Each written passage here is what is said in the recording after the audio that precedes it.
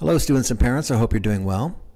This is our reading passage. It's a Dine narrative written by a friend of mine, and he's a very good writer, and this is not an easy passage to get through. Even Mr. Budinger struggles with the first read a little bit.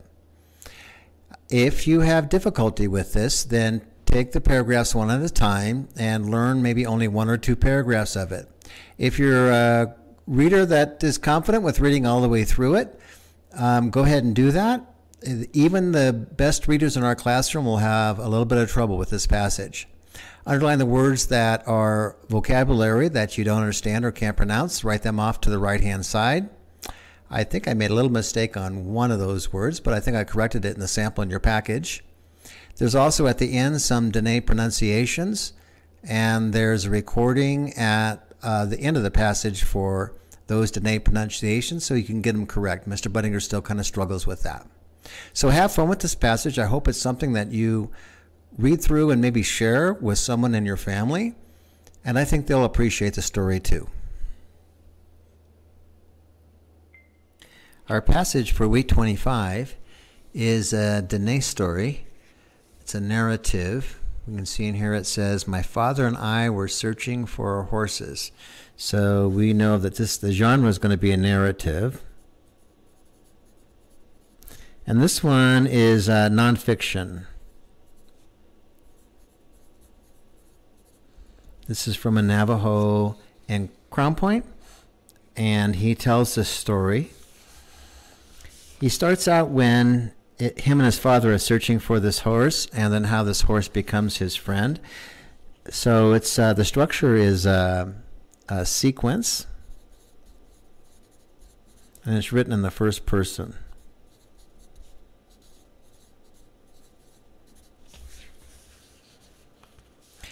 And it is a very difficult read. This is end of year, beginning fifth year read, so it's very difficult. Some of you who are better readers, this is going to be a challenge for you. Some of you who have difficulty reading, you're going to have to take this a bit at a time. So go ahead and let's number our paragraphs. So those of you having difficulty reading, you may want to start at paragraph 1, or paragraph 2, or paragraph 3, or paragraph 4. Pick a paragraph that you think you're going to be successful with, and then practice that paragraph, and after you feel confident with that, then go to other paragraphs. This is going to be a first read, so I'm not going to use a reading card this time. I'm just going to read through it. I'm going to underline words, vocabulary, that are words I don't understand or words I need to comprehend a little bit better. The Navajo words are at the bottom here, so I'm not going to underline those just yet. I'm going to try and pronounce them as best I can. I've been practicing all day. So, first read. Star was a wild stud that roamed freely in our vast backyard. The center of this playground was our fall livestock camp in Be'ekid. He was an aggressive buckskin, about 14 hands, tiger-striped ankles, and a heart mightier than the 4 sacred mountains. He had a glare that was backed by his stocky, muscular stature. This might be a little bit of a problem. My father and I were searching for our horses, and we came upon him. He was fast, and he led us on a wild chase that took a full day and several of our horses to corner him into a canyon near Red Streak Rocks.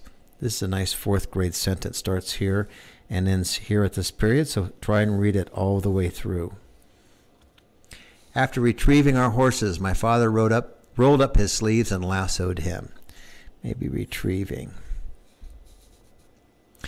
They went toe to hoof in a rumble that spanned on and off for months.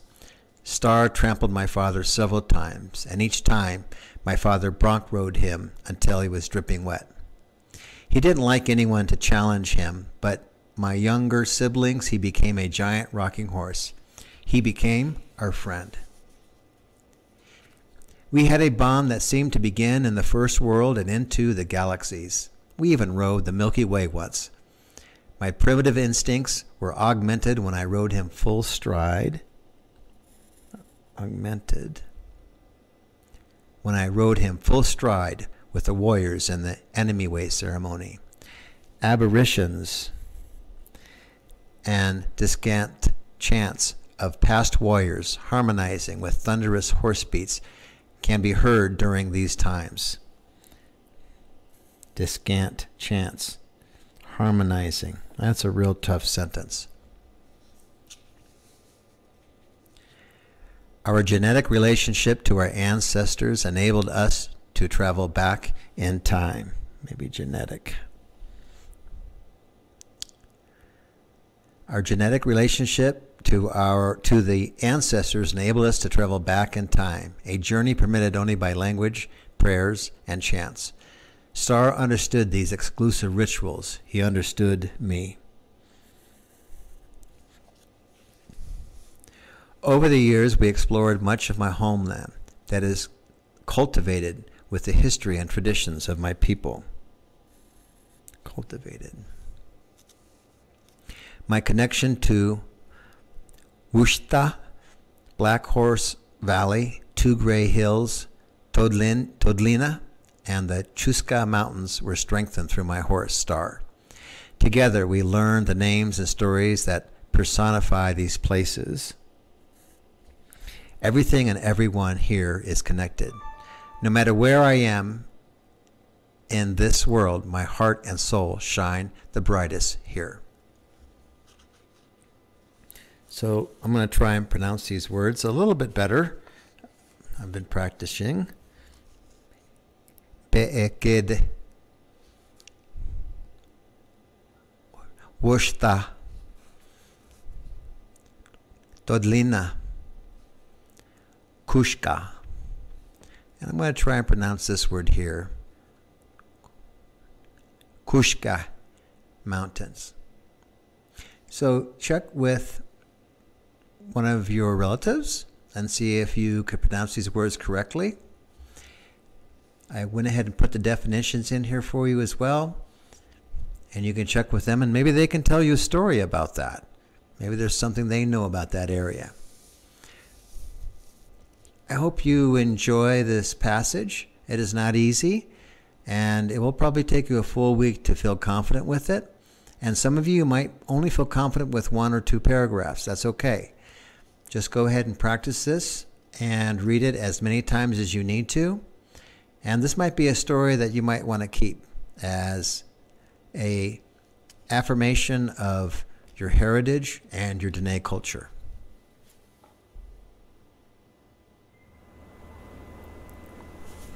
So let's go ahead and write down these vocabulary words. Aggressive. This one might take a few lines over here. Stalking. Oh.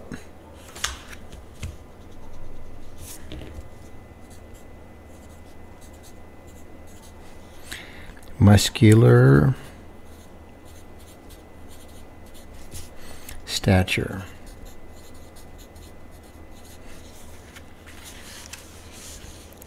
Augmented.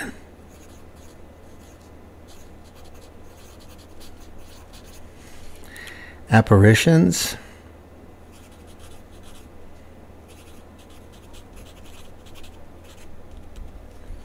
Discant or discant. Harmonizing. Harmonizing. That just fits. Genetic.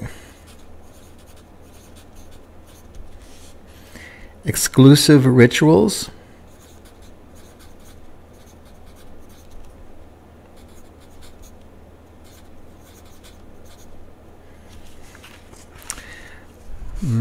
Cultivated.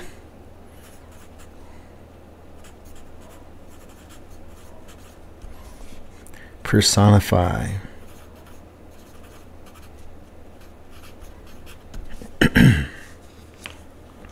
Now I do have some recordings for the sounds of these words. I'm going to play that recording for you.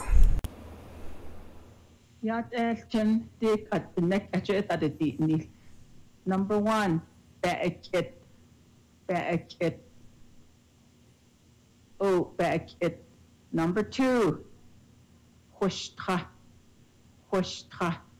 Oh, hushtra. Olje. Number 3. Toralina. Toralina. Number 4. Chuska. Chuska. Chuska. A. Ushkay. Olje. At.